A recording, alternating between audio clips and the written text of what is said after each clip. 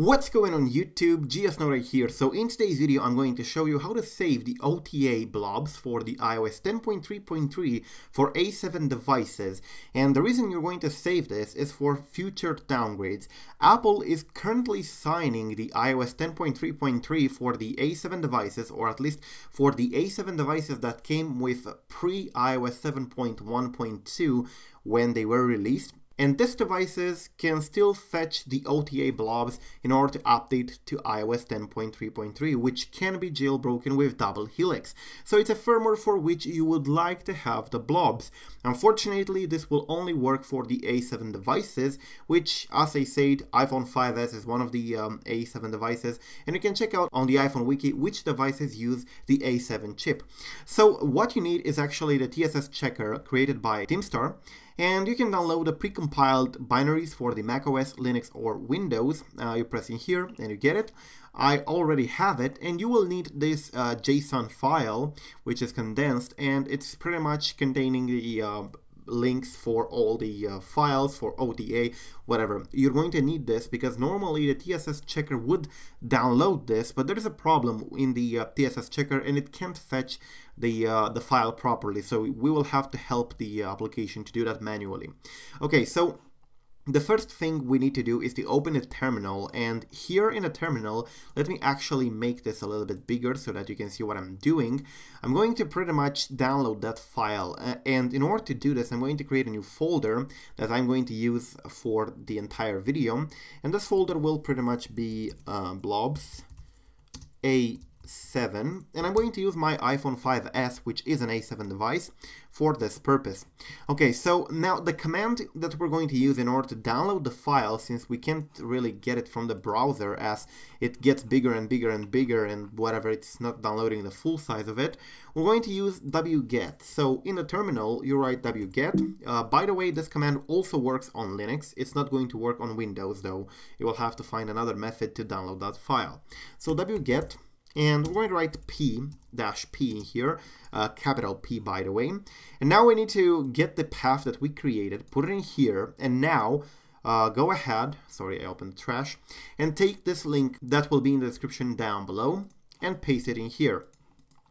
This will pretty much download the file to the specified path. So as you can see, it pretty much does that. And for some reason it goes a little bit slow, but it did work. I'm going to clear out everything now, and if we check out, there should be a file called condensed that is 23 megabytes in size. So I'm going to rename it to ota.json. Okay, add, and now the file should be okay. Now I'm going to show you why we need a file. I'm going to go ahead and get the file from here, from Timstar's repo, and it's the TSS checker. Drop it in here, and I'm going to extract it, the TSS checker for the macOS. Well, it contains the binary for all of them actually, and you can see you can't actually open it. If you drag it in the terminal in here, it's going to tell you that the permission is denied. You can fix that by changing the permission. So chmod 775. Go ahead here on the folder where you have that, and take the macOS binary in this case and run it through that.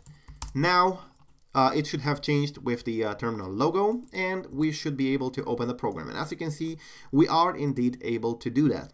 So now we're going to need to use this, but I'm going to show you the command cannot be processed since we're not able to download the file. Let me show you. The command for this would be E, and I'm going to go ahead in here in iTunes, and of course you need to have the device connected since we need the ACID of it. These blobs are personalized, so you will need that. Okay, copy, and there we go. I'm going to close iTunes right now, and we've got the ACID. Paste it in here, leave a space, and after the ACID we'll need to write -S for saving.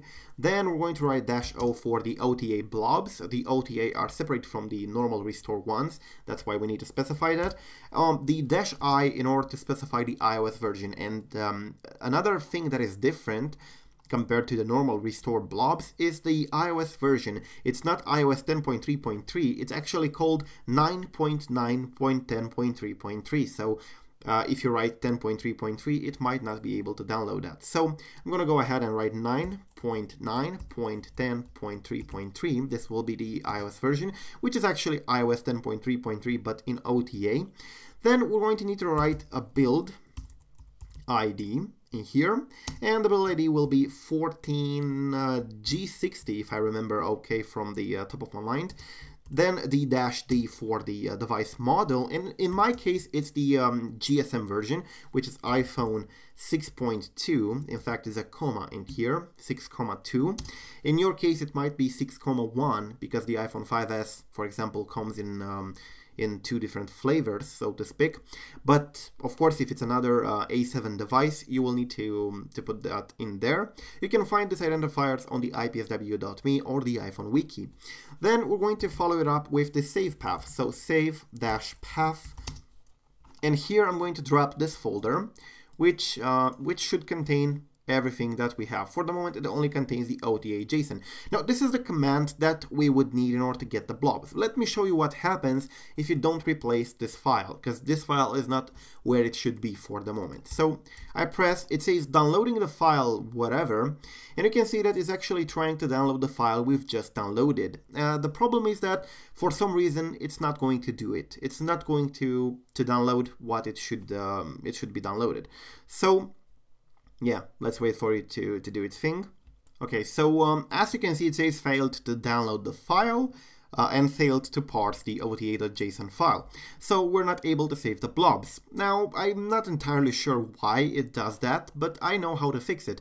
So you're going to have to go here on the Finder, go and on the folder. So go to folder, and you're going to have to write tmp in here. /tmp, and it will go here to the file, remove whatever is in here like that, and open a new folder where you have the OTA JSON file and drag it and drop it in this folder.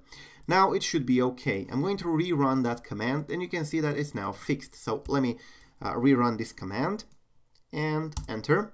And as you can see, it managed to parse everything. And I'm going to open the folder. Now keep in mind that for some reason it has a lot of duplicates. It's trying to download the same blob over and over and over again. Not entirely sure why. But you can see here it says saved SHSH blobs, and iOS 10.3.3 is signed for this specific device, which is good. And as you can see, now we have the blob in here.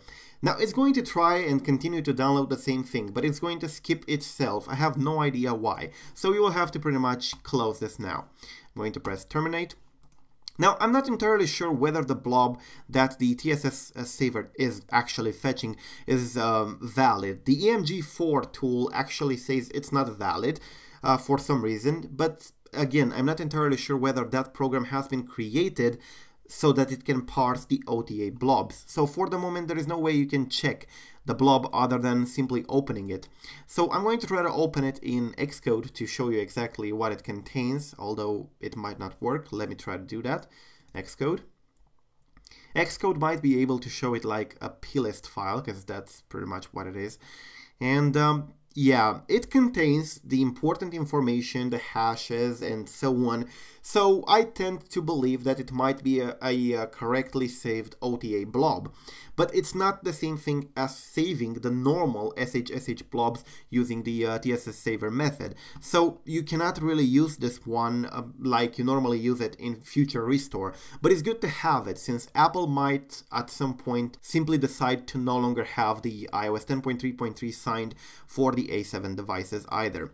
There is a generator in here which makes me believe that this is a normal OTA blob that was saved successfully, since it has a generator, and anything else seems to be in here, including this encrypted data in here. So yeah, I'm not entirely sure what's going on. The EMG4 tool doesn't recognize it as being a correctly saved blob or a valid EMG4, but yeah, I'm not entirely sure what to say about this. So yeah, it's a good idea to save them, since as I said, Apple might decide at some point to close the signing window for A7 as well, since the A7 devices are currently the only devices to have the OTA for iOS 10.3.3 signed.